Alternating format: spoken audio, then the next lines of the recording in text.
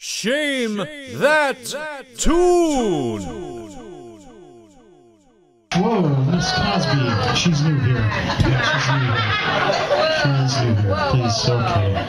Are you alright, Miss Cosby? Okay, she's fine. She's okay. Thank you for sharing your shameful tale of international intrigue and marijuana-fueled idiocy. You're welcome. There's a folk tale in which the singer laments, "Oh, how I miss the green, green grass of home." Now, Josh, while held up in that Turkish prison of a Canadian border town police station, was there ever a moment when you thought to yourself, "Wow, I am stoned to the bone"? Answer the question, Josh Zagoren. For the first 3 minutes, and then it all went away, and it became blazingly real that I wasn't going to be high anymore, and there was no hope.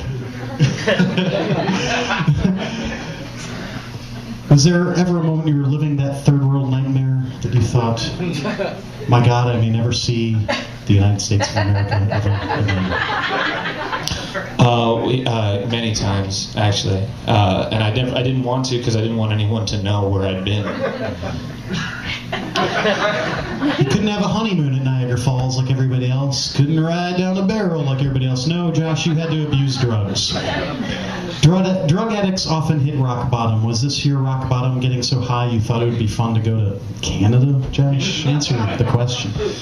Oh, yeah. I think that pretty much answers itself. Yeah, it does. No, not really. It got progressively worse from there on. But it's fine now. We're good. I learned my lesson. Good. I'm never going to Canada again. That's what. Good. You weren't allowed back for 2 years. 2 years. That's. How can one achieve that ideal? I mean, maybe we should all do some bong hits halfway across the Ambassador Bridge and try to cure our munchies with some Tim Hortons and poutine. What a harsh sentence, Josh. Did you plead with the police chief, saying, like, come on, can't we make it 5 years, 10 years, life? I actually remember just being really cranky and just being like, what? Fine. Whatever.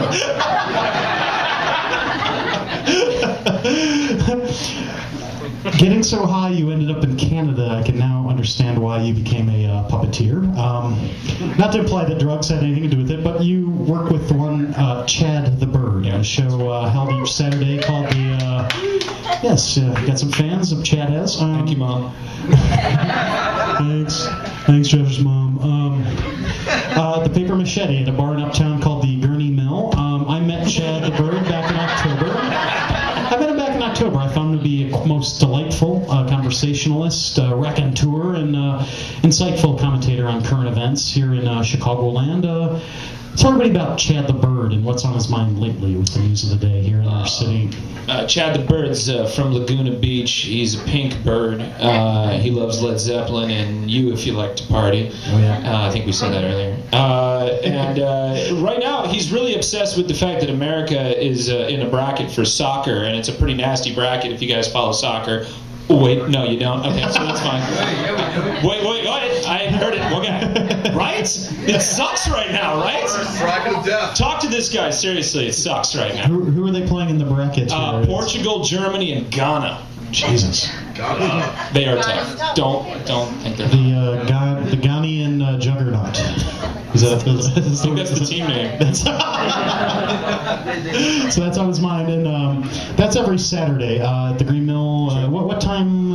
3 o'clock, and it's free, and you can drink during the day, so come do it. I mean, you can anyway, but you can do it in public. Mm-hmm. It's a great time. You guys should definitely check it out, as some of you have. Josh, thank you for sharing your shame with us tonight. Josh Zagoren, everybody.